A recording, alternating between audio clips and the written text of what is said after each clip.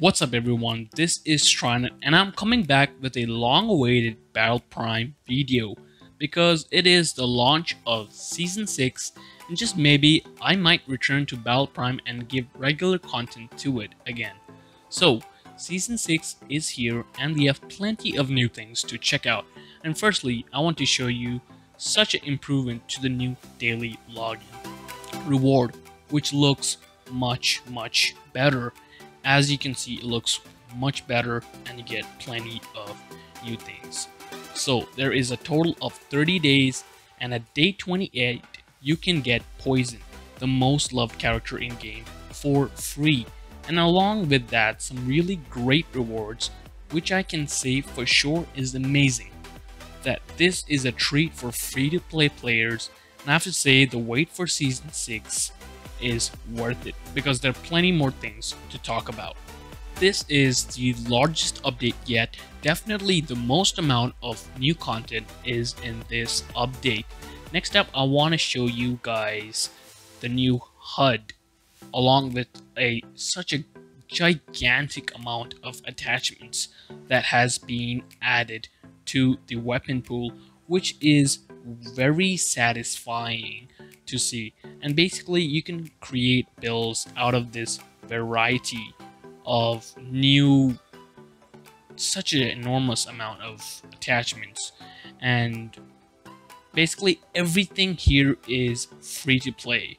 So you just have to play with a specific weapon to unlock these attachments, and so just pick your favorite weapon and let the grind begin. The new layout is looking much more professional and a game that is worthy of a future esports scene, and hopefully there are more improvements to come in the future. There is finally new dancing emotes. So basically if you go to your primes and click on customization and you click on, basically you have skins, but also if you go to the right side you have new dance emotes, and there isn't a huge pool of emotes, but I think this is pretty cool. Definitely new emotes is a small but great addition because I've already seen players taunt each other using this, and yes, this can be unlocked all for free. Many of the new features just require grinding to do, and it is for everyone, so everyone basically starts from scratch, and that itself is fantastic because it creates equality for all the players. So there is a new perk system, so if you just click on the perks tab and you are in the perk system section, and this looks a bit better than Call of Duty Mobile, to be honest. It looks pretty cool. I like the designs of each perk, and you know, I might have some more theories coming soon about this, but this is looking good. And I mean, they're all the same for each prime, but they do look fun, and I think you can unlock everything by just leveling up your prime. So I might be giving you best perks in the future since every prime has the same set of perks. I don't know, let me know if you guys would want to see something like that. But I'm really digging the new layout in general. If you click on your prime, it looks really clean, but at the same time it looks detailed. I just want to say good job to the developers. I think they've nailed it with this one. I feel like this is a huge improvement, and I'm expecting more from developers at Pressfire Games. As I mentioned before, everyone starts from scratch, and that includes the one and only trophy system. You get new rewards, but not only that, you get rewards for leveling up your account, which is crazy good. Let me just go over. Once you click on your account, you'll see all the rewards that you can get, and this is pretty crazy for the free-to-play players, and this is just too good because you can unlock almost every single weapon just by grinding, and there's a total level of 100, and I know it'll take some time to get grinding, but you know, this is probably the best thing a developer can do because you are pretty much unlocking every single weapon, and the only thing that requires is grinding. You know, obviously you can pay for it, but it costs ridiculous amount of... I don't think you can actually. Yeah, you cannot pay.